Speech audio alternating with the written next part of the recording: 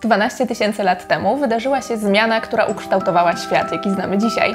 Ludzie porzucili wtedy koczowniczy tryb życia i zaczęli skupiać się w coraz większych i bardziej złożonych osadach. Proces ten stał się początkiem rozwoju wielkich kultur i zaawansowanych społeczeństw, a wszystko to nie byłoby możliwe bez jednej, fundamentalnej rzeczy – rolnictwa. To właśnie ono sprawiło, że człowiek mógł podporządkować prawa natury swoim celom. Nie wystarczyło jednak samo udomowienie roślin, potrzebne były kolejne wynalazki, systemy irygacji, orka, płodozmian, nawozy i środki ochrony roślin. Albo ten, najsilniejszy kombajn buraczany świata, Tiger 6.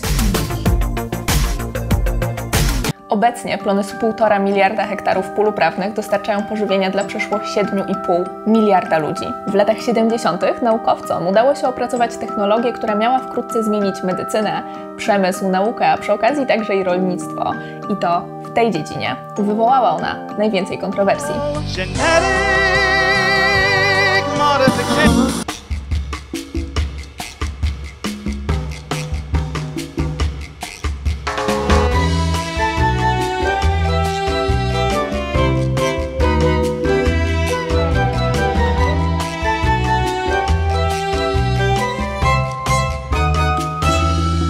Czemu ludzie boją się GMO? A wydaje mi się, że ludzie podchodzą do tego dosyć sceptycznie ze względu na to, że boją się nowych technologii. Wszystko, co sztuczne, może wydawać im się złe. Uważam, że jest to związane z ogólną niepewnością do rynku żywieniowego. Chwytają się jakichś kolorowych, bardzo chwytliwych haseł. Bo do dzisiaj nie wiadomo na 100%, czy jest ona bezpieczna dla ludzi i środowiska. No i dodatkowo ludzie nie wiedzą, jak powstaje żywność genetycznie zmodyfikowana. Z widzenia korelacji, że sztuczne znaczy gorsze, a naturalne znaczy lepsze. Wokół żywności GMO od wielu lat toczy się debata, która skupia wiele wątków: bezpieczeństwa, ochrony środowiska, etyki, regulacji prawnych czy ekonomii. Motywem, który nieustannie w tej dyskusji powraca, jest naturalność. Nikt z nas nie chce jeść pożywienia, które jest modyfikowane, syntetyczne, czy stojące w opozycji do tego, co stworzyła natura. Pada argument, że to jest nienaturalne. Ale widziałeś gdzieś dziko rosnącą truskawkę? Albo nie wiem, widziałeś gdzieś dziko rosnącą kukurydzę? Żadna z uprawianych przez nas roślin nie może być nazwana naturalną, dlatego że człowiek przez dziesiątki tysięcy lat zmieniał genomy tymi tradycyjnymi metodami. Selekcja, krzyżówki, wszystkie rośliny uprawne są przykładami bardzo daleko idących modyfikacji genetycznych, tylko innymi narzędziami niż narzędzia inżynierii genetycznej. Również zwierzęta, czego przykładem są psy, prawda, które są zmodyfikowanymi genetycznie wilkami. Rolnictwo pojawiło się niezależnie od siebie w kilku różnych miejscach na świecie. Na początku w rejonie żyznego półksiężyca udomowiono pszenicę, jęczmień, len i kilka gatunków strączków. W Ameryce Południowej ziemniaki, fasole i bawełnę, a na terenie dzisiejszego Meksyku kukurydzę. To znaczy nie taką zwykłą kukurydzę. Roślina, której hodowlą zajęli się wcześniej ludzie, wyglądała tak. Nazywa się teozinte i to ona jest przodkiem dzisiejszej kukurydzy. Tak jak kukurydza wygląda, no to wszyscy wiemy. Wysoka roślina, pojedynczy pęd, kolba, wiecha na górze. Tak? Teosinte wygląda zupełnie inaczej, bo wygląda trochę jak krzak, dość mocno rozrośnięty, tak gdzieś 2-3 metry, czy do 3 metrów nawet. Bardzo silnie rozgałęziony. Kolba u teosinte jest wielkości, powiedzmy, kciuka, a kolba u kukurydzy, no to wiemy, jaka jest. Jak to się stało, że teosinte przeistoczyła się w dzisiejszą kukurydzę z ogromną kolbą? Ówcześni rolnicy nie dysponowali przecież żadnymi zaawansowanymi metodami modyfikacji roślin.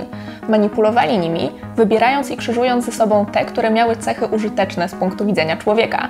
Mocną łodygę, dużą kolbę, liczne i łatwo dostępne ziarna. Podobne transformacje, nieraz spektakularne, przeszła większość roślin, które dzisiaj goszczą na naszych talerzach. Pierwotnie korzenie marchwi nie były pękate ani pomarańczowe. Wnętrza bananów skrywały duże, twarde nasiona.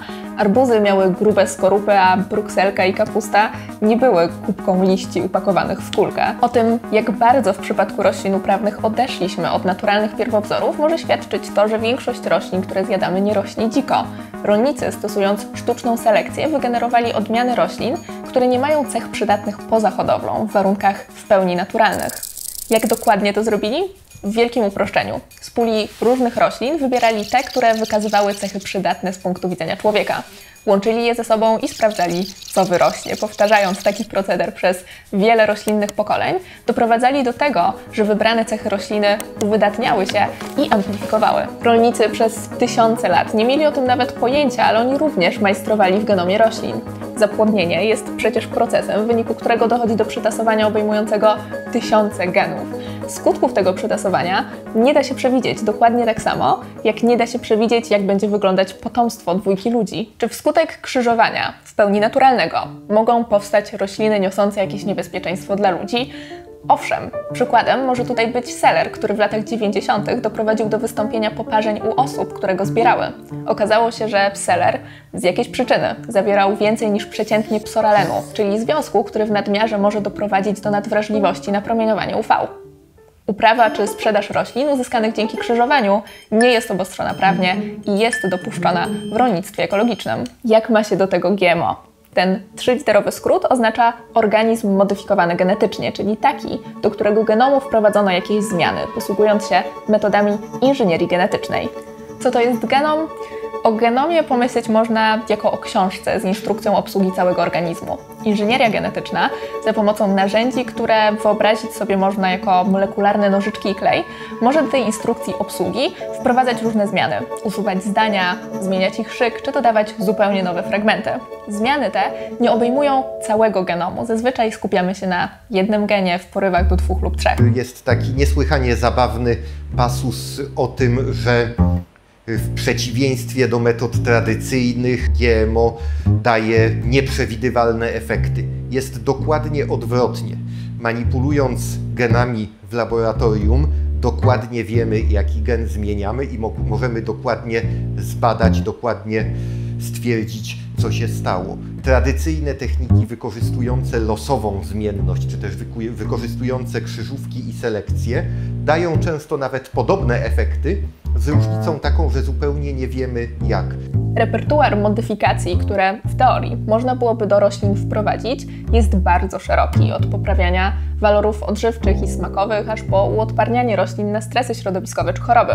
Rośliny GMO, które dominują dzisiaj na światowych rynkach, są jednak modyfikowane przede wszystkim na 2 sposoby. Pierwszym jest uodpornienie rośliny na działanie środka chwastobójczego, najczęściej glifosatu, który jest składnikiem Roundupu. Glifosat hamuje aktywność kluczowego dla roślin enzymu, bez którego niemożliwa jest synteza niektórych aminokwasów. Aminokwasy są roślinom niezbędne do życia, a brak możliwości ich wyprodukowania oznacza śmierć. Dzięki modyfikacji genetycznej można jednak obejść ten mechanizm i uodpornić roślinę na glifosat. Najczęściej wyposaża się roślinę w gen kodujący wspomniany enzym, który pochodzi z bakterii nazwanej Agrobacterium. Bakteryjna wersja enzymu pozostaje niewrażliwa na glifosat, a to pozwala roślinie przeżyć oprysk. Jeśli obsadzimy pole roślinami z bakteryjnym genem, to będziemy mogli w całości spryskać uprawę glifosatem i za jednym zamachem pozbyć się z pola wszystkich chwastów bez szkody dla uprawy. Rośliny z taką modyfikacją nazywane są Roundup Ready. Tutaj mogę podać taki przykład roślin kukurydzy, które są oporne na herbicyd. Wiadomo, że oporność na herbicyd, na glifosat najbardziej kojarzy się z Monsanto i z wprowadzeniem transgenu. Ale istnieją też linie kukurydzy, które są oporne na herbicyd, nie uzyskane za pomocą manipulacji genetycznych, tylko wyselekcjonowane tradycyjnymi hodowlanymi metodami. Taka linia istnieje i niedawno widziałem pracę doktorską, w której przez 4 lata zespół badaczy usiłował stwierdzić, co stało się w tej roślinie, że ona jest na glifosat niewrażliwa. Więc wniosek był taki, że nie bardzo wiadomo. Druga, najpopularniejsza modyfikacja polega na uodpornieniu rośliny na owady będące szkodnikami, np. na omacnicę prosowiankę, która żeruje na kukurydzę. W tym wypadku również przekleja się jeden gen z bakterii do rośliny. Gen ten pochodzi z bakterii Bacillus thuringiensis i koduje toksyczne dla niektórych owadów białko, które uszkadza ich jelita i doprowadza je do śmierci. Kiedy owad zacznie podgryzać roślinę produkującą tę toksynę, nazywaną też toksyną BT, zatruwa się i umiera. Roślina, która sama broni się przed szkodnikiem, nie wymaga dodatkowych oprysków, a przez to jej hodowla jest łatwiejsza. To jest zmienienie jednego białka. Chodzi o to, że kukurydza, która przez owad jest gryziona, ona jest gorzka, nie jest słodka. I to jest tyle. Kukurydza modyfikowana powodowała to, że ona praktycznie wegetacja w normalnych warunkach przebiegała do samego końca. Nie została niczym przerwana. I to było podstawą, że nasze gospodarstwo siało w większości kukurydzę modyfikowaną. Nie trzeba zrobić tak zwanego oprysku, właściwie 2 oprysków, które na dzień dzisiejszy i tak nie dają 100% gwarancji, że pozbędziemy się stonki kukurydzianej i umocnicy prosowianki. Tak zwana jest loteria. Strzelamy, albo zadziała ten środek, albo nie zadziała. Legislacje wielu krajów ograniczają możliwość uprawy czy sprzedaży roślin uzyskanych metodami inżynierii genetycznej. Nie dopuszcza ich również rolnictwo ekologiczne.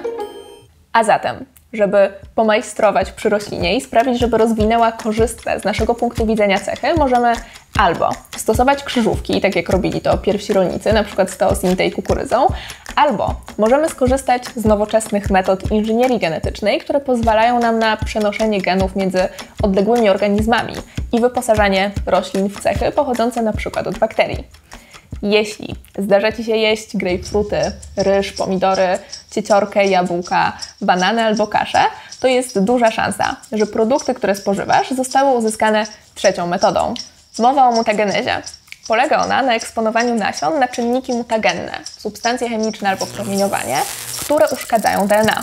Wskutek takiej ekspozycji nasiona gromadzą różnego typu losowe i nieraz bardzo liczne zmiany w swoim DNA.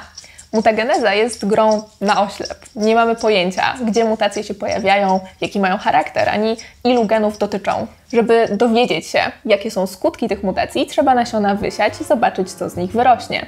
Raz na jakiś czas wśród wszystkich mutacji pojawi się taka, która będzie skutkować pojawieniem się zupełnie nowej albo wzmocnieniem pożądanej cechy. Koloru kwiatu, smaczniejszego owocu, trwalszego nasiona itd. Liczba odmian roślin, które uzyskano w ten sposób i które każdego dnia zjadamy, idzie w tysiące.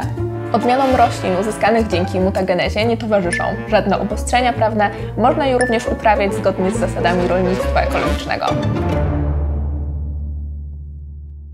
Żywność bardzo interesuje ludzi. My się boimy o to, żeby jeść rzeczy zdrowe, żeby ta żywność, to co spożywamy każdego dnia, żeby to było zdrowe, no bo jest taka moda, słuszna poniekąd, o to, żeby dbać o swoje zdrowie, w związku z czym dobrze się odżywiać. Znaczna część debaty wokół żywności modyfikowanej genetycznie rozbija się o to, czy i w jakim stopniu powinniśmy ingerować w naturę. Tylko czy cokolwiek, co dziś ląduje na naszych talerzach, można w ogóle nazwać naturalnym. Historia ludzkości jest w pewnym stopniu historią przekraczania barier stawianych przez naturę, a i w samą naturę wpisana jest nieustanna zmiana. Z drugiej strony, nierozsądnym byłoby twierdzić, że ingerencja w prawa przyrody nie może doprowadzić nas do miejsc, z których nie ma już powrotu. Problem w tym, że w tych miejscach jesteśmy już od dawna i nawet nie zorientowaliśmy się, kiedy do nich zabrnęliśmy.